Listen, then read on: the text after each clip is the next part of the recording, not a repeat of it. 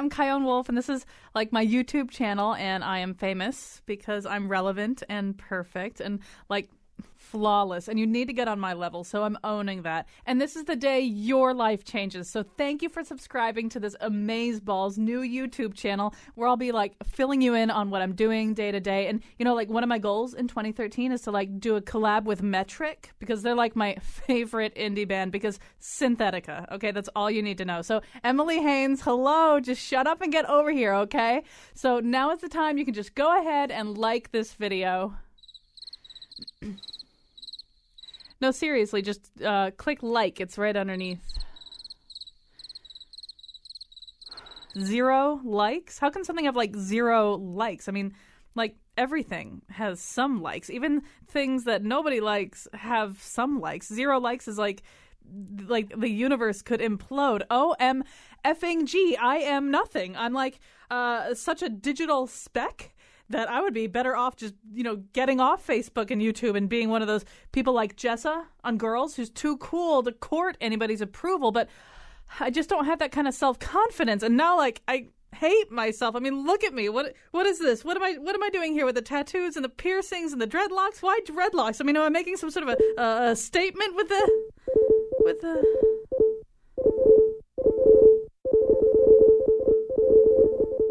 Whoa, pause. Those are the sounds of likes. Okay, so this is what it takes to get you to like me? I have to dangle my head in the dark abyss of rejection and humiliation? This is how you connect with me? Through my misery and my desperation? I could do that. I could totally do that. Today on the show, enter the world of Generation Like. Also, New York Times critic Alessandra Stanley on Jimmy Fallon's debut. And now he's been blocked on social media by all the cast members of Vampire Diaries. Colin McEnroe. Yeah, I got a little carried away in my enthusiasm for them. It's not at the court order stage yet, though, so I'm excited about that. Yeah, we're going to begin the show today with a conversation with Douglas Rushkoff, who is known for very many things, but right now he's going to be known for Generation Like, the latest Frontline report that will air this evening on PBS at 10 p.m. In this location. But check your local listings if you live someplace else. Douglas Rushkoff is the author of many books, including Present Shock, When Everything Happens Now. He's credited with coining phrases like viral media and social currency. And in his books, he has predicted the rise of the internet. He predicted the dot-com bubble. He predicted in an article, he predicted the 2008 recession. So listen to what he says today and panic accordingly. But this is sort of a different thing in some ways. I mean, if it builds very nicely on Douglas Rushkoff's work in Present Shock, but it's very specifically a portrait of a specific generation, a young generation in its teens and early 20s, people who live their lives, parts of their lives, substantial parts of their lives on social media, where there's this kind of metered approval. And so Douglas Rushkoff, first of all, welcome to the show. Hey, good to be with you. Happy birthday. Thank you. And, I know from Present Shock that you are, when it comes to the digital revolution, neither really a declinist nor a triumphalist. But how would you describe the outlook of this particular documentary? Which things that you saw worried you and which things struck you as promising? Well, I guess there was less promise than worry. The thing that was, if anything was promising, it's that there may still be a way for artists and writers and musicians to make money in a social media universe. And that will be, not by selling their music or their writing, but by selling the social networks that they're able to amass with their music or their writing. You get followers and likes and an audience in order to convince a publisher or a music label, I guess, to distribute your work. And even though you may not really get any money for that, you will get money when you sell your likers and followers and tweeters to, Coca-Cola or to Hunger Games or to one of the many companies looking for your audience. So in some ways that's hopeful. I mean, and there's people out there in Hollywood now, well-meaning people, that may look to some like sort of evil business agent types, but they're actually looking for ways for artists to monetize.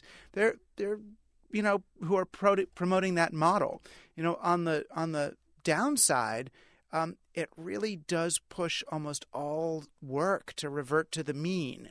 When you're just trying to get likes and clicks online, as your prologue kind of showed, you end up kind of resorting to almost anything. So, I got one kid in this show who was named Steven Hernandez, who was a skateboarder, and he found out that he gets a whole lot more likes and follows when he does raunchy stuff with, scantily clad, Latina models than when he does his little 13-year-older's skateboard tricks. So, that's what he does. He calls himself Baby Scumbag. He's got 1 million followers on YouTube, and it's, pure kind of teen raunch. Or, girls who start out as a singer and then they realize they do better if they're in a bathing suit in their bedroom, just showing pictures of themselves. They get more attention. So, they become less of whatever it was they might have intended to be. They're not developed in terms of their talent, but they move towards the kind of least common denominator, sort of car crash-like antics that get attention in the short term.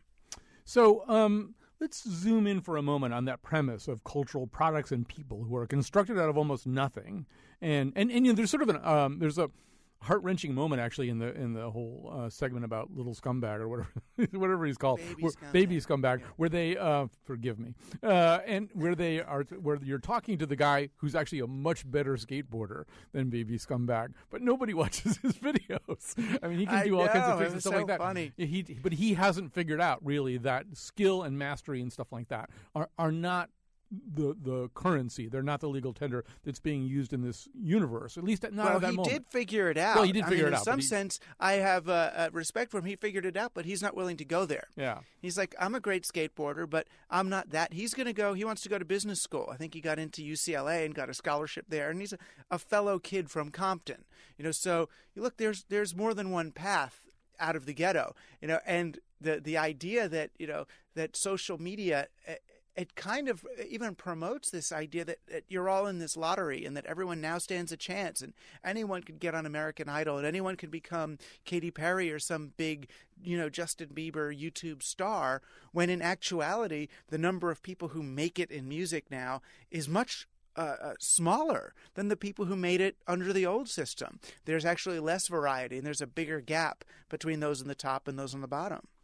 So let's zoom in on that idea, though, that, okay, there are these people who, I mean, you sort of talk about two different kinds of celebrities in this documentary. One of them is the kind of celebrity who is already kind of famous for something and is in the hands of a marketer who's doing a really good job of exploiting this social media, which we'll talk about that in a second. And then you talk about these other people who are essentially constructed out of almost nothing and then infused with life by this kind of ventilator of digital publicity and these cascading waves of sometimes manipulated grassroots enthusiasm. But what if I said to you that I could construct an essentially flat evolutionary timeline that begins with, I don't know, Fabian and goes on to Zsa Zsa Gabor and passes through some of Warhol's arbitrarily selected celebrities and moves into the Hollywood squares where there would be people sitting in the squares whose acts nobody had ever seen. Nobody had ever seen Charlie Weaver or Wally Cox do anything except be on the Hollywood squares. And from there to Paris Hilton, and we know how she became famous. And from there to the Kardashians. And that all happened essentially without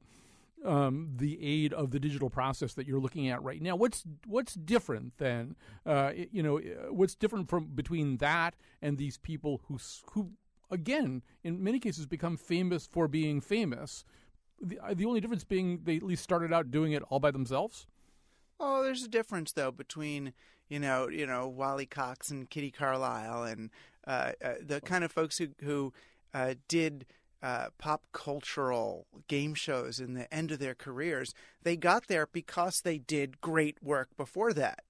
Most of the people seeing the Smothers Brothers in their late careers don't know about the Smothers Brothers show, but they were powerful comedians who ended up, and like any of these people, that's what brought them into that sphere. A Paris Hilton, who really is a child of the social media era, the big thing she did was had a scandalous tape of her get distributed through social media. I mean, she made a career of actually not being able to do anything. That's what her reality show was about, was the fact that she had no qualifications other than being famous.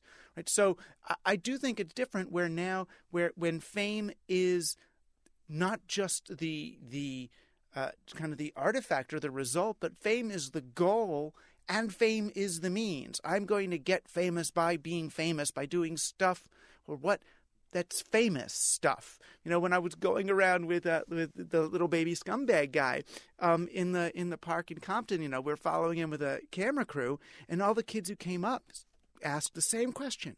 Are you famous? Is he famous? Are you famous? Not who is he? What did he do? It's just, are you famous? So the fame itself is the thing. And I do think that's different. I mean, there's always been pop culture. There's always been a big, it's not just a tiny strand, a big tube of pop culture going through, you know, since there's been television and radio and mainstream media.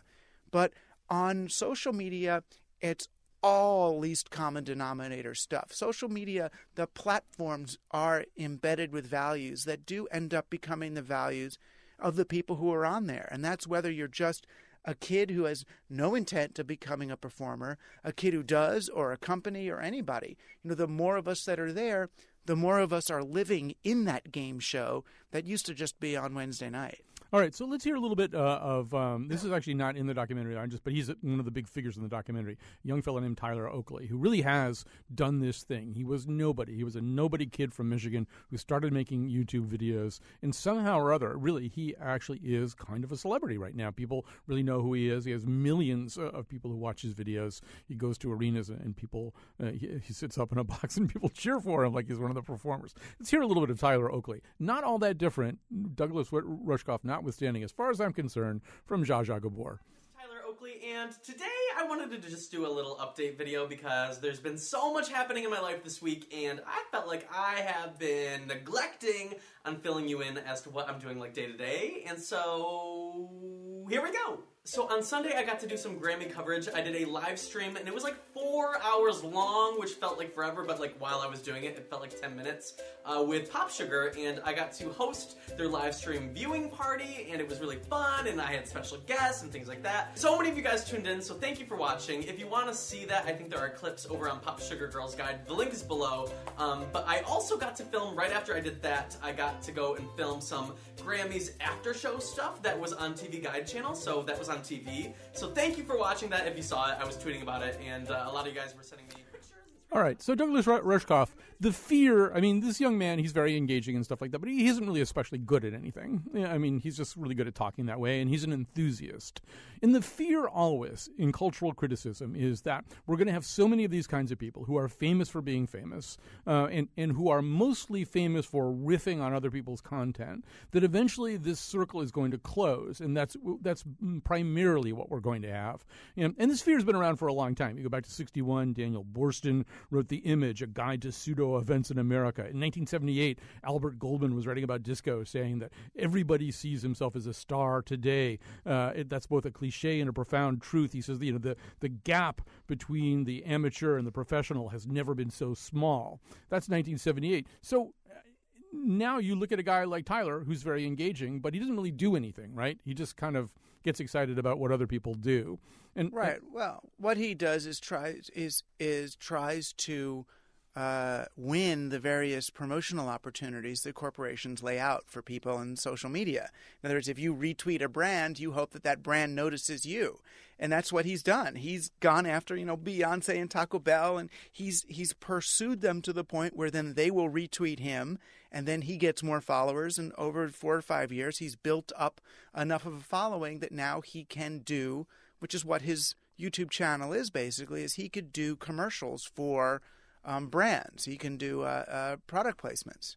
So what we're seeing here, to me, looks very familiar. It looks familiar from 2008, that collapse that you so well predicted in 2004. Because what we have here is kind of a media and marketing version of what Wall Street called derivatives, right? You take things and you package them up.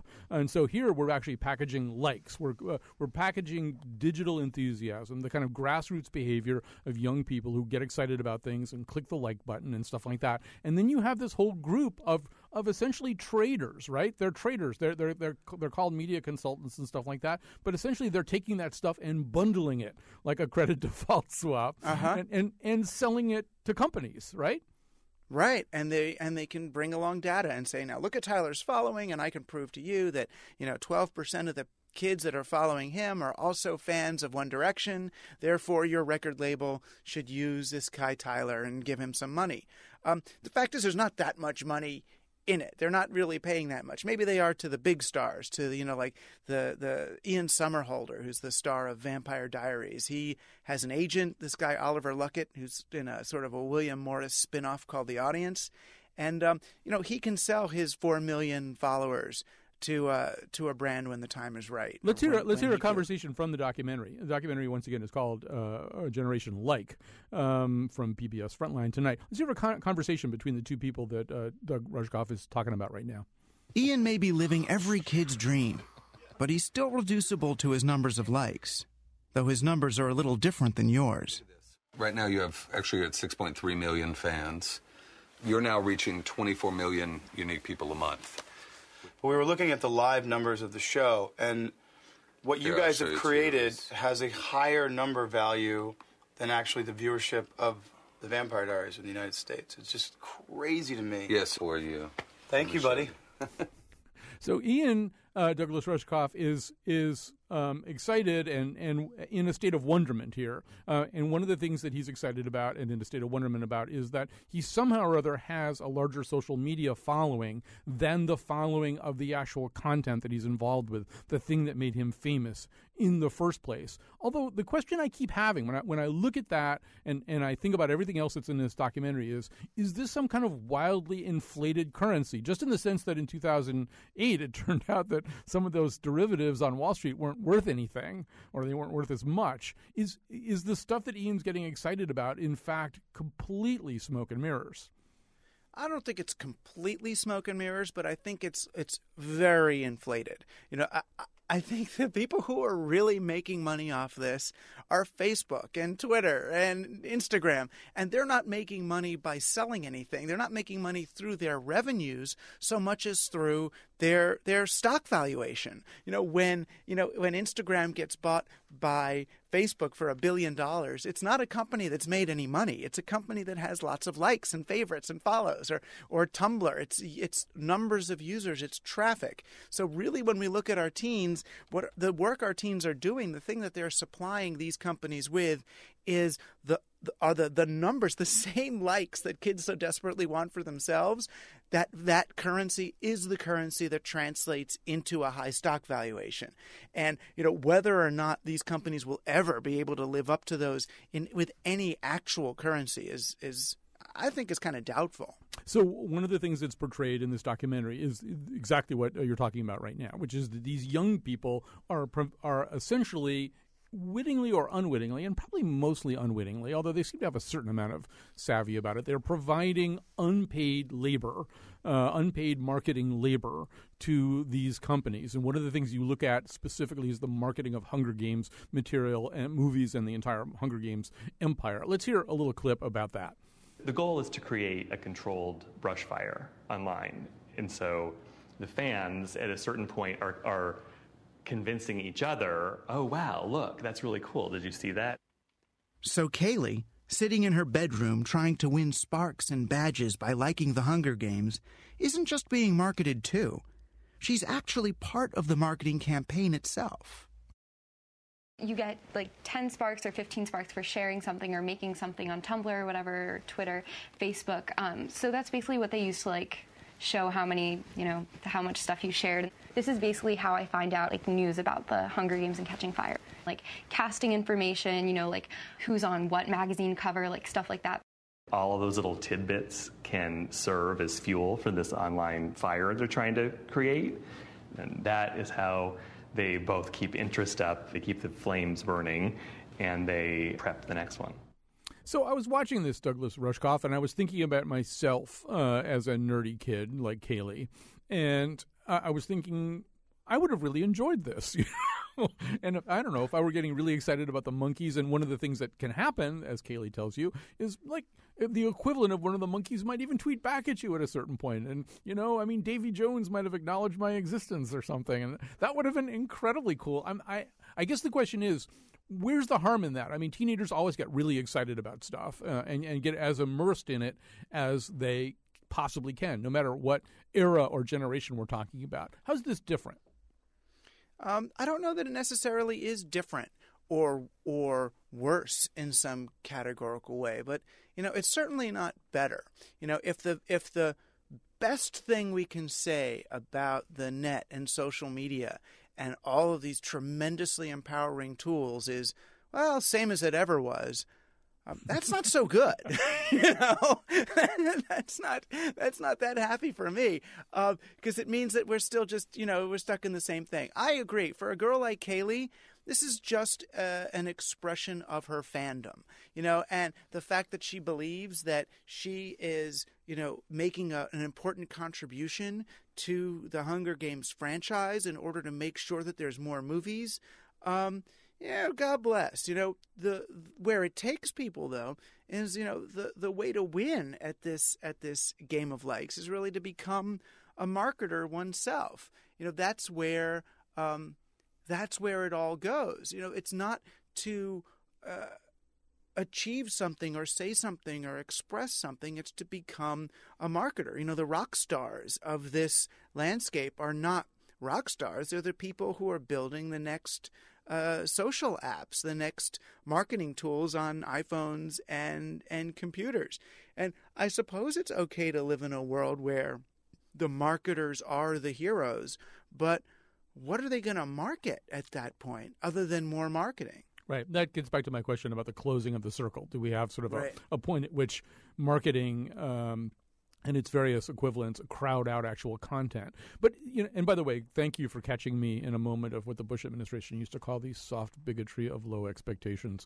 All I really want is for this era not to be any worse than the previous eras. It's better than nothing. You're right. That's very sad, though. All right. But what is different, though, I'll tell you, what's different is, toward the end of this film, I started asking kids about selling out. And what it means to them to sell out. And none of them knew what the word even meant. None of them had an understanding of the term.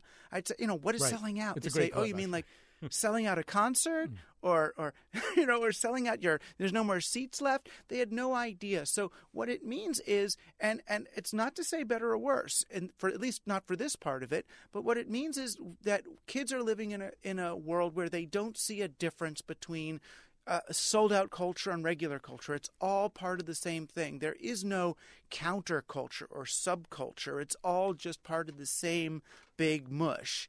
And my concern is then you don't end up with the sort of the nooks and crannies on your English muffin. You don't end up with those little pockets for strange and wonderful things to happen. You just end up with everything being valued for its giant mass numbers rather than its quirkiness. Although as a declinist, I'm in an odd position right now of sort of saying that it may be a little bit more hopeful than that, and we don't know what everybody's doing. I mean, there are counterculturalists in every generation, and there are the equivalents of Jessa on Girls, who's just like way too cool to participate in any of that kind of stuff. And so there may be some of those people, but I guess really, the question that I was left with at the end of this, Douglas Rushkoff, is how dumb and helpless are they really? I mean, are they fish who were born into this fishbowl and therefore have no perspective on what they're living in? And that whole montage you do where they don't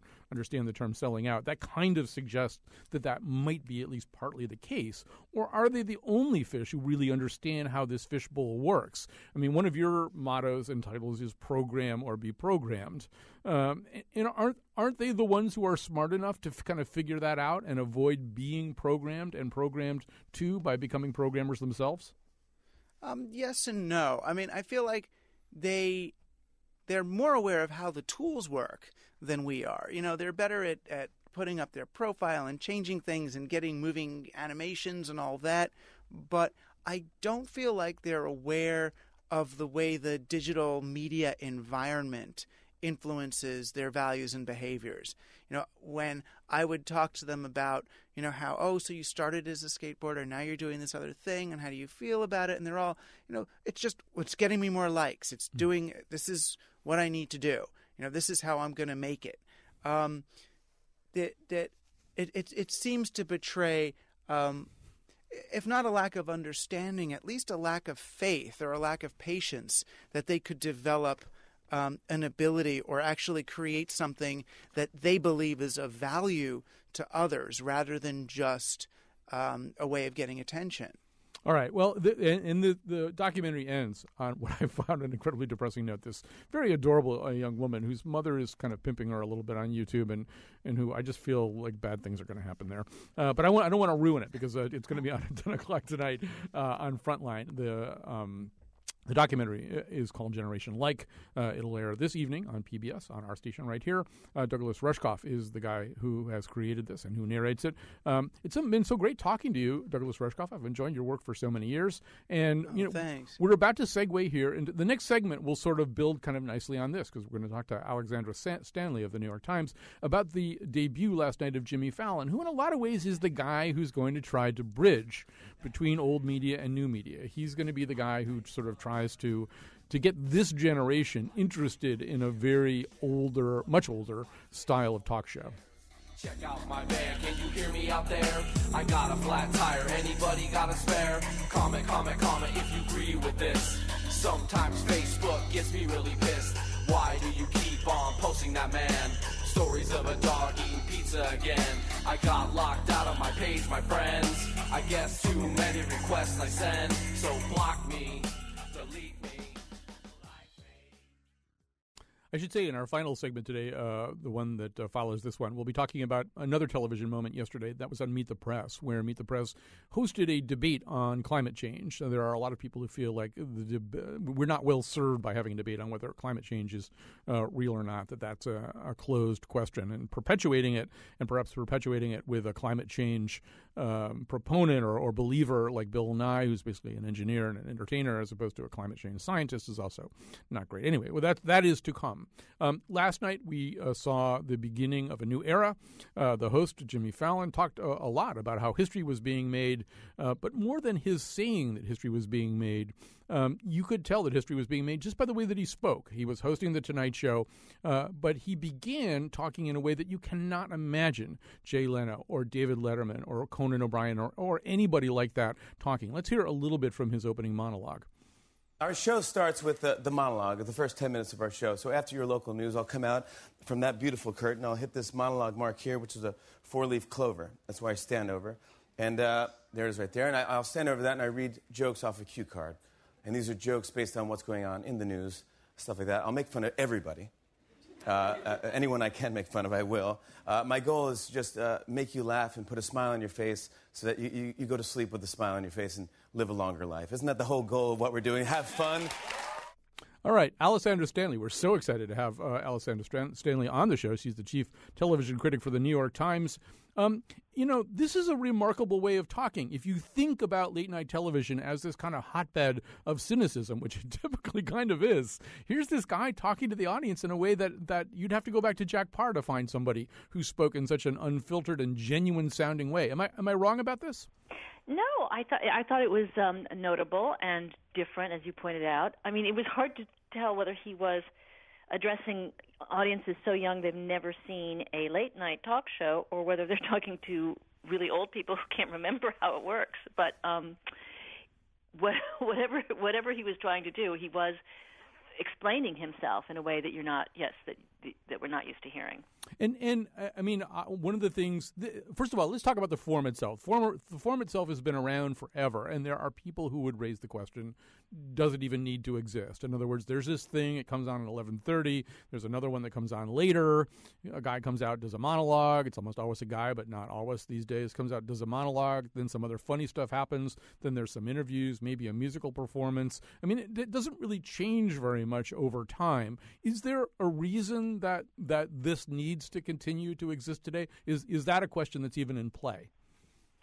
Well, it is, but for a different reason. I think one of the things that makes it paradoxically relevant is that format is the most old-fashioned and actually tired thing we've seen on television. It's been around since, for 70 years, or is it 60? But right now, it can feed all this new media because you can take a joke or a skit or a musical number and download it without losing the plot, losing the context, or whatever. And so it's sort of ideally suited for new media, but it just makes the original show all the less relevant, because if you don't have to watch the whole thing to see it, then why have the whole thing?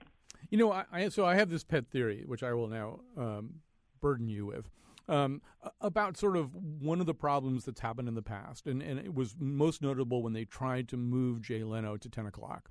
So they did that, and I was suddenly aware of the fact that the whole ethos of late night television is this isn't really supposed to be all that good. It's 11:30 at night and everybody's tired and we have to do 4 or 5 of these a week. And so we do things like we hold up pieces of cardboard that have things taped to the back of them that we're going to read off of, and where the camera's going to focus on the piece of cardboard where there's a newspaper clipping mounted, and it's just unbelievably kind of low-tech television, and it's not very good. And then there's a lot of joking by Letterman or Leno about how it's not very good.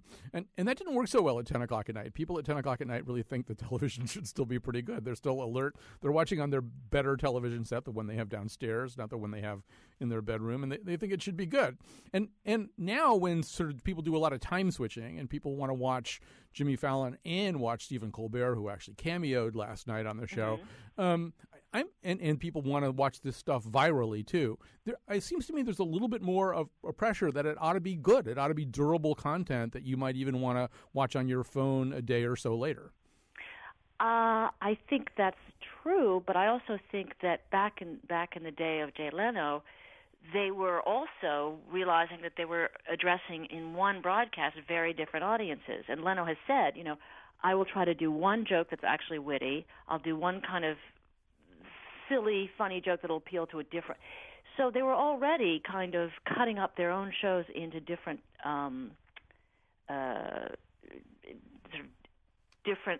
for different audiences. I think that there is now, however, because whether or not it makes you money, if a skit goes viral, it matters, and so there is going to be much more of that effort. I mean, I think Fallon has already done it with the Late Show, which is to try to do at least one funny thing, whether it's Justin Timberlake or dancing with Michelle Obama, and that gets a lot of attention. It doesn't necessarily get you a lot of money because the advertising revenue for the internet just isn't the same as television. But that's a problem that affects newspapers as well, and that has to be figured out at some point. It seems there is a new generation of these late-night talk show hosts. I mean, we haven't really seen what Seth Meyers is going to be like as a late-night host. We've seen Jimmy Kimmel, who's one of the newest comers to this. One difference is, not that Leno and Letterman and Carson were mean, but they had a little bit more of an acid streak to them. I mean, one senses that for some reason or other, the weather vane is blown a little bit over towards the nice and sunny direction. Do I have that? No, definitely. And that's what's kind of striking is that all three, Fallon, Kimmel, and Seth Meyers, are obviously or evidently has presented themselves as really nice people. People like them. People they work with like them, and their audiences like them. Carson, David Letterman, there was always something, there was an edge that wasn't just their wit, but it was their personality. I mean, they were the boys that next door that you kind of should leave alone. Mm-hmm. And, and Letterman now he's like the Boo Radley of television. And I think it's because it was much harder to be a comedian in those days, and you had to be much more of a single mind. I mean, Jay Leno was also more affable, but actually very single-minded. You had to be absolutely cutthroat and determined because there was only so many comedy clubs and there was only one show. And now, you can do skit comedy. There are comedy clubs. You can do television. You can do internet. You don't have to be, you don't have to be a monster in order to be successful in quite that way. So I think that's partly one of the reasons. Another thing that strikes me as kind of a watershed that Fallon represents is, for a long time, these hosts were skilled comedians, but that's about it. They were very, very good comedians, but they weren't necessarily good at a lot of other things. Right. They didn't do sketch comedy. Well, I think that you kind of have to look at Saturday Night Live, which sort of made sketch comedy and impersonations and parodies and all that thing available on television to a mass audience. I'd say with Fallon, you can go further and say, I mean, he really is kind of a throwback to a much more multi-talented kind of entertainer. The kind of entertainer, I mean, I'm so freaking old. So I grew up with Danny Kaye and Red Skelton and Sammy Davis Jr., people who could do a lot of different things. This guy can sing. He proved last night he can sort of dance. He does vocal impersonations, not only spoken word, but these uncanny singing impersonations. I mean, his Neil Young is so much like Neil Young. It's scary, and you almost feel like he's setting the bar in a different place. He's not the kid standing against the wall making fun of what the other kids are doing out on the dance floor during the high school dance, which is who Letterman really is. He's the kid out on the dance floor making everybody laugh. Right. Well, that's very well said. I may have to say it myself someday. Right. Feel free to steal it. But you sort of wonder also about the shift. The other big shift here, obviously, was from West Coast to East Coast. Much has been made of this. Is too much being made of this? Is it? I mean, you're a New York writer. Does it matter that much that it's in New York? You know, it's funny. I got a letter from a reader who said, "Why would they do that? Because all the important celebrities live in Los Angeles." But they all come here at some point. So, especially when they're promoting a film, there's no place they won't go. So that doesn't seem to me like a big problem. I think it's more. I mean, I think it's much more practical. I think Lorne Michaels is now the producer of this show and the Seth Meyers show, and he's not going to move to L.A. So he moved the show back to New York. And there's plenty of people in New York. Wasn't that sort of the message that message was sent last night? I don't want to spoil anything for anybody who's time switching on this, but there was this whole bit that was done about my friends in the past who bet me $100 I'd never host the Tonight Show. Well, you owe me $100 now. You know who you are. And then this incredible parade of multidisciplinary celebrities. I mean, it's Rudy Giuliani and Mike Tyson and Robert De Niro and Lindsay Lohan and Beyonce and Sarah Jessica Parker and Seth Rogen, all kind of culminating in this fabulous, very funny Colbert appearance that caps it all off at the end. But wasn't part of the message, oh, yeah, you think we can't get people here in New York? Here's New York. Oh, well, perhaps. I thought the message was these are the kinds of people who know and like Fallon and will be on the show at some point. But sure. And last question, Alessandra Stanley. He made a lot of jokes at the beginning about. He said, I'm the host of the Tonight Show for now, and he thanked all of his predecessors, Jack Parr, Steve Allen, who I might say parenthetically his sidekick strongly resembles, and all the. And then he said, he ticked all the way through them: Johnny Carson, Jay Leno, Conan O'Brien, Jay Leno, and so there were a couple of little jokes right from the outset about the perilous status of a Tonight Show host. Uneasy lies the head that wears the Tonight Show crown. Is any of that real anymore, or is this just an absolute done deal? He's got 5 years or whatever to prove himself. No, I mean, if it's a flop, the same thing's going to happen. They're going to. It'll be harder because, again, I keep mentioning Lorne Michaels, but he is. It would have to be a really bad flop for him to give up on that show because he's got his name on it, and he's very important to NBC. And I think at this time they're going to give him a lot more time than Conan was given. But I think it's already obvious. I mean, that was not a great show on Monday, but people know Jimmy Fallon well enough to know that he is well suited to that kind of job. So, the succession issue is less about host versus host. To me, it's more medium versus medium. How long can television keep this going? I mean, I thought it was, for me, watching the show last night, I laughed a couple of times. I thought it was rather endearing. At one point, he introduced his parents were out in the audience, and then he said, "I'm sorry, I couldn't get you better seats. It's just a very odd show." I laughed at that. I laughed. He and Will Smith did a fabulous history of hip-hop dance routine that was, I thought, occasionally very funny. But oddly enough, the time I laughed the hardest was Colbert's little cameo where he dumps pennies all over Fallon. He takes a selfie of the two of them, and then he looks at him and he says, "Welcome to 11:30, bitch." And I thought it also, that was sort of a moment that was signified something else too, which is ordinarily you wouldn't have two 11:30 hosts on the same show, but it's like they're sort of acknowledging, well, people don't necessarily watch this show at 11:30. We don't really have to be at each other's throats, right? Yes, absolutely.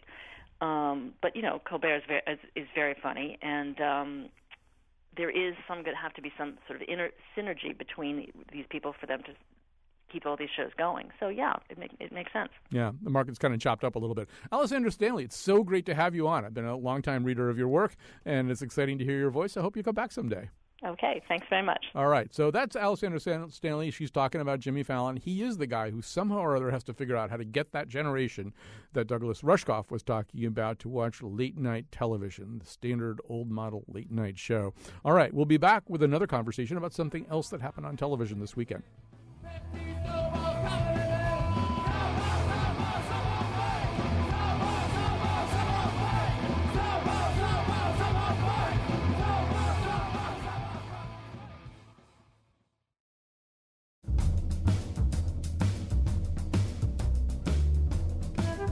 I actually missed the Jimmy Fallon debut last night because Jay Leno showed up at my apartment and he did a monologue in my kitchen. Poor guy. Today's show was produced by Betsy Kaplan and me. Greg Hill tweets for us at WNPR Colin, and Katie Tolarski is our executive producer. The part of Bill Curry was played by Lowell Thomas. For show pages, stories, links, and videos of the Faith Middleton Show staff doing a synchronized skateboard routine of kickflip, heel flip, ollie with a pop shove it finale, visit our website, WNPR.org. On tomorrow's show, we're live from our downtown pop-up studio, challenging everything you think you know about Connecticut during the Civil War. And now, back to Colin. Yeah, let me just take 2 seconds to elaborate on that. So we're at our downtown pop-up studio, which is on Trumbull Street. It's sort of embedded into the facade of the XL Center. We'll do the Wheelhouse tomorrow at 9 a.m. there. Mr. Dankosky and I will be there, I think, with Bill Curry and Lord knows who else. And these are kind of open to the public. If you're wandering around the snow-infested downtown area, please feel free to drop by and join us. That's at 9 a.m., of course, 1 p.m. We'll be back. We will be doing kind of another Civil War revisionism show. People in Connecticut have this idea that Connecticut was like always this really nice place and we were all abolitionists, and it's just not true, unfortunately. The story of Connecticut during the Civil War has a lot more spiders crawling around on it than people like to believe, so we'll be spending some time on that tomorrow. All right, so our final conversation here is with Ben Gehman. He is the energy and environment correspondent for the National Journal. Sunday, something happened that perhaps has more long-lasting implications than even Jimmy Fallon.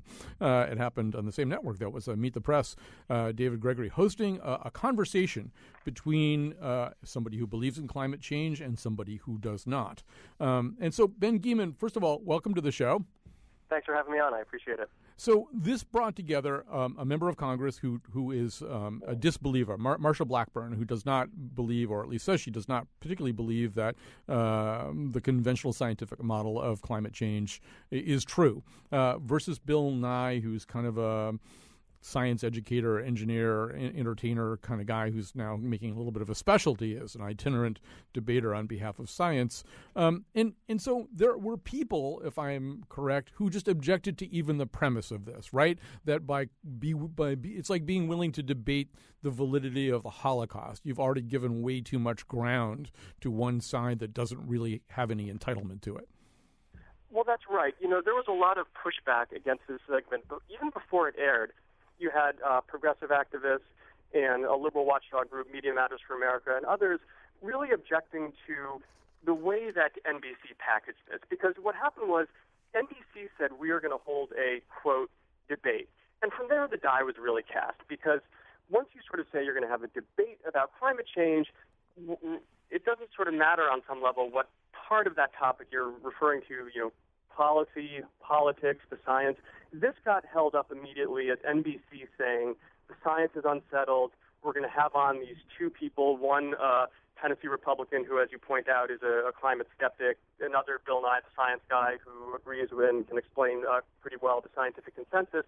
So it seems like NBC just kind of set this up as this kind of he said, she said, and fell victim to this kind of false balance issue, if you will. Now, on the segment itself, to be fair, Meet the Press host David Gregory really tried to change that impression. I mean, he said right out of the gate, the science there is a scientific consensus about global warming, and it's that humans are a big contributor. And he even interrupted Marsha Blackburn at one point, the Tennessee Congresswoman, when she was saying there's no consensus. He said, no, I have to interrupt you, Congresswoman.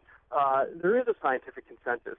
So while Gregory sort of went to some lengths to sort of make it a debate about climate issues but not climate science, on some level the die was sort of cast. And again, I think once you have someone on whose moniker is, quote, the science guy, and you're talking about global warming, you sort of almost implicitly said we're having a debate about climate science.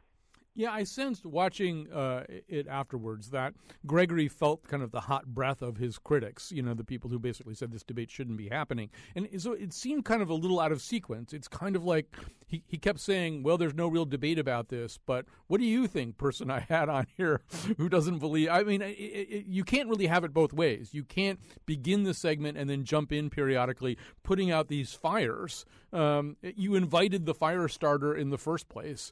And so it seemed as though there were sort of two shows happening at once. The one where these two people show up and debate about this, and then the one where the host claims there really isn't any debate to be had. Yeah, I think that's absolutely right. I mean, the word debate became really problematic. I mean, I, of course, can't crawl inside of Mr. Gregory's head or his thoughts, so I'm not sure to what extent he was responding to critics or not. But, there are plenty of things to debate about when it does come to climate change. What are the appropriate policy responses? What should the political response be? Is X or Y moved by the EPA or other agencies involved in green energy? Are these the right things? Are they too expensive?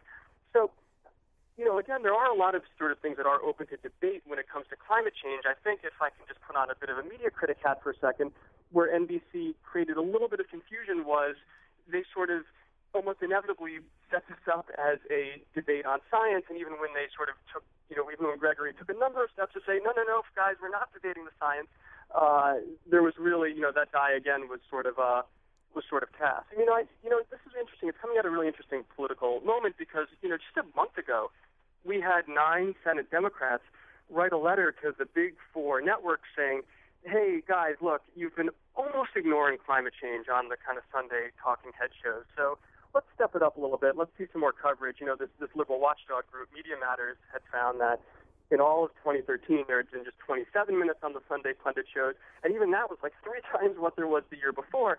So I think what was so fascinating about this is you had this big push to have climate covered on the Sunday shows, but then when sort of, one of his biggest and most important shows, Meet the Press, came around and did it, folks said, you kind of screwed it up a little bit. So be careful what you wish for. And yeah. I think one of the other things, one of the other criticisms is Bill Nye the right guy to do this? I mean, Joyce Carol Oates knows a lot about boxing. She's written books about boxing, and she's a very articulate person. I wouldn't send her out to fight Marvin Hagler. And so one of the questions is Nye, he's a good communicator, right? But he's not a climate scientist. Is he the right guy to make this case if there is going to be any kind of debate? Yeah, that's a good question. I mean, quite frankly, I have no problem with that whatsoever. I mean, I think, journalists and other experts and, there's a lot of different people who can very capably speak to where the science is on this topic. I mean, perhaps you could say ideally the person who's speaking to that is, in fact, an actual climate scientist, but I think there's any number of different people who can sort of accurately and in a way that's useful to the audience portray what the status of the science is, and I think Bill Nye is certainly more than capable of doing that. So I didn't have any huge problem with Nye being sort of the stand-in for science, if you will. I think what made this a bit of a sort of neither fish nor fowl segment was you had one person whose forte is science and science education. You had another person, Congresswoman Blackburn, who is a policymaker and a lawmaker. And so once you've set this pairing up as a debate, it immediately sort of forces the question, well, what are they going to debate about? So again, once they sort of called this thing a debate, it sort of almost made it about science before Gregory could even get the first questions out. Ben Geeman, so great to talk to you. Thanks so much for joining us. Read Ben Geeman's work in the National Journal, where he's the energy and environment correspondent. We got to go, but this has been a fun show. I really liked it. Thanks to Bitsy Kaplan and Kion Wolf for pulling it all together.